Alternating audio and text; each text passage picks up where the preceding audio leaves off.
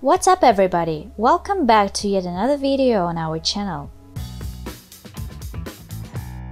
Lately, the buzz around a novice cryptocurrency called HBAR Hashgraph, HBAR, has been actively growing among the crypto community due to the great prospects that this coin is predicted to have. However, the competition within the industry is no joke right now, and there are some doubts regarding the chances of HBAR to be able to put up a fight with veterans.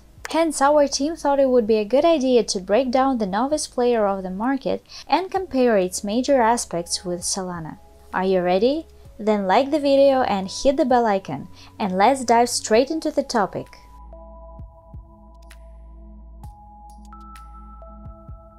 Why don't we start with some basics about the HBAR Hashgraph, for those of you who are not acquainted with this term.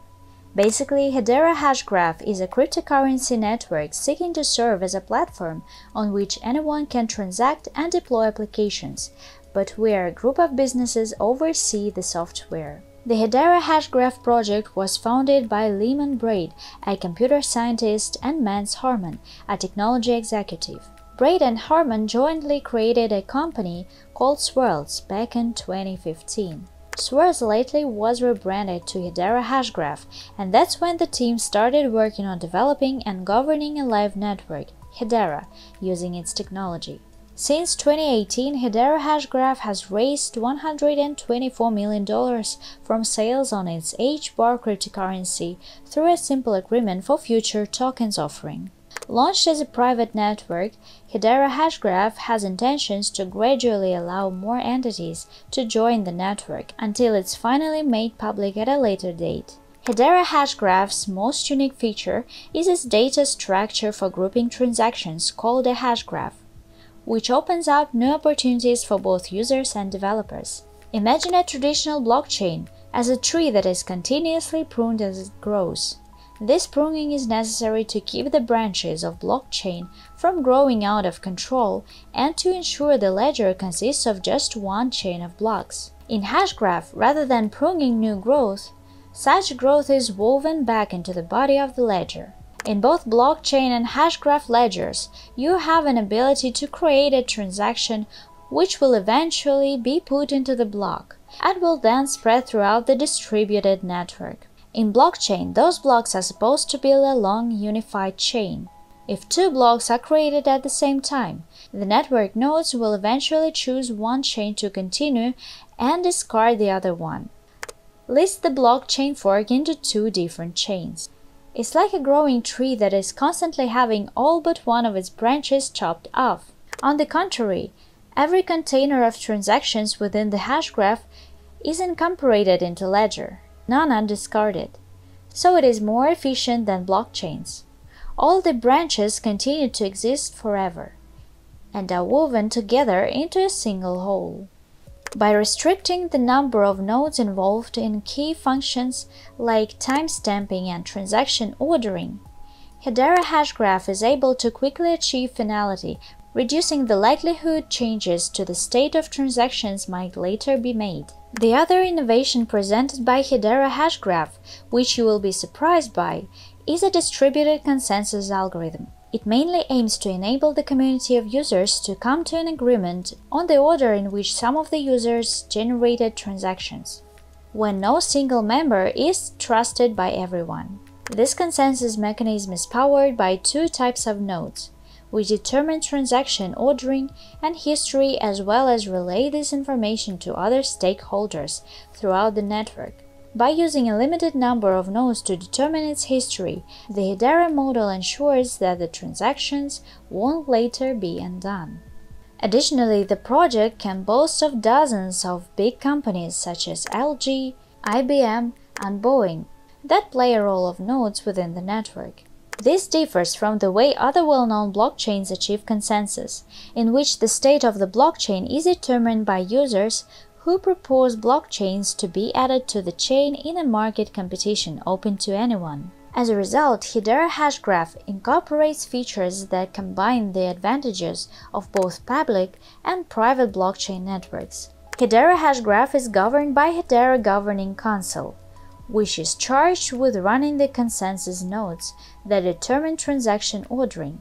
You may understand that this is not that good, as it deprives the network from complete decentralization. As of 2020, a total of 39 members sit on the Council, including Google, IBM, and Boeing. The Council's role is to manage the software, voting on changes, ensuring funds are allocated correctly, and safeguarding the network's legal status in various jurisdictions. Well, that is pretty much everything you should be aware of Hedera Hashgraph. But what it can actually offer when it comes to comparing it to the major players of the industry. For instance, let's face HBAR with already established solution, Solana. Being created in 2020, the Solana blockchain has gained enormous popularity lately, due to a broad spectrum of features offered by the network. It leaves no chance for Hedera Hashgraph when we are speaking about the ecosystem. Currently, there are a little more than 360 various Solana-based DE apps, which are serving the needs of thousands of users on a daily basis. For instance, not so long ago, a project called Svarog was launched on Solana. It is an extensive DAO community for incubating startups within the Solana ecosystem. With Svarog, users are able to easily generate and issue tokens of any standard in just one step. The tokens are issued directly without the involvement of third parties. The platform also provides universal services to help startups with the development of high-quality projects. The top-tier development team, which features experts in marketing, cryptocurrencies, investing, and networking, did their best when creating Svarog. The platform will help Solana-based solutions to unleash their full potential by providing them with a comprehensive DAO and guild toolkit, so definitely check it out. Additionally, Solana implements advanced proof-of-history consensus, in which the validator is chosen to be a leader of the slot through the proof-of-stake mechanism based on the quantity of SOL held. Each validator is responsible for a continuing account, or tally of the passage of time, known as proof-of-history sequence, and the next block of transactions for the slot they have been chosen for. This mechanism allows to lower latency, while noticeably increasing throughput because slot leaders can stream transactions to the rest of the validators in real time, rather than waiting to fill an entire block and send it at once. Summing up everything that has been stated so far, we can conclude that Hedera Hashgraph is definitely a prospective network which will still show tremendous growth in the future. But as for this moment, it's hard to HBAR to compete with Solana, since the latter is much more decentralized solution with an extensive network of partners, projects, and users, which also has better tokenomics. Meanwhile, we are waiting until the Hedera Hashgraph founding team will find its niche in the market and impose their struggle on the big players, leveraging amazing technological solutions they have to offer. At this juncture, we will wrap up today's video. Thank you for watching. If you enjoyed the content, please make sure to like this video and leave your comment, as it does motivate us to create more materials like this one. See you next time!